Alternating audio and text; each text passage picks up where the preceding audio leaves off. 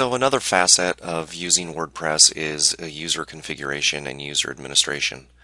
You can add users and you can edit users. So let's begin. So let's go to our dashboard and then go to users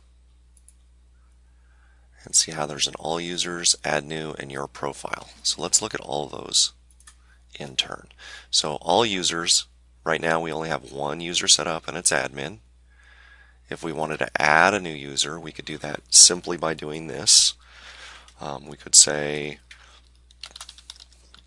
the name is Bill, and it's bill@gmail.com.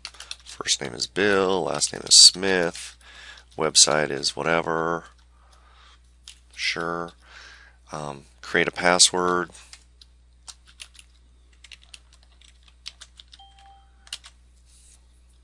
Oops.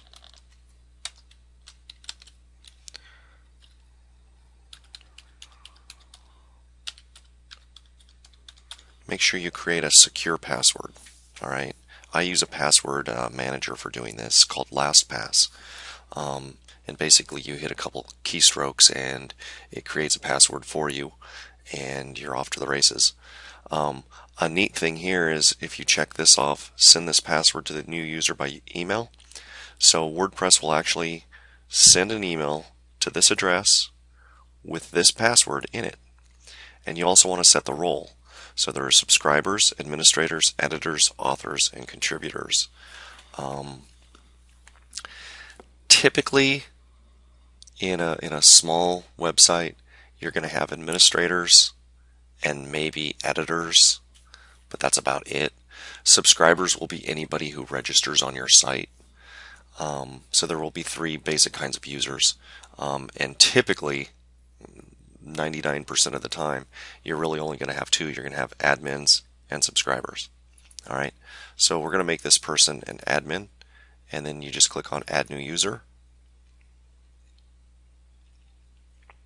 and you can see there that the person is here.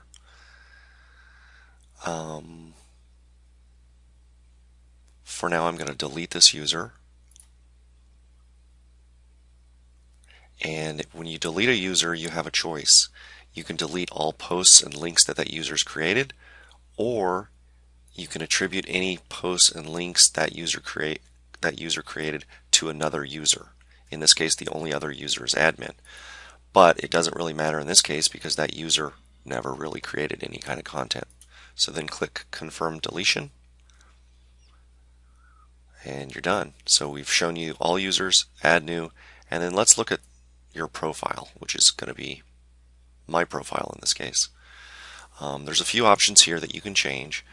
There's a visual editor, which you can disable the visual editor when writing. I never change any of this stuff really. The only thing I might change is I might put my name here, Tom Smith, and then my nickname could be Tom instead of admin, and then I could say show my name as Tom, and then I could put in Tom at whatever, right? And then my contact info would be my website, my instant messengers, Google Talk. You could put a bio here, it doesn't really matter.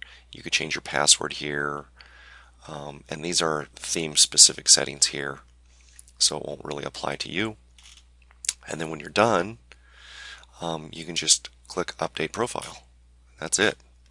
All right, that's all you really need to know about users. All right.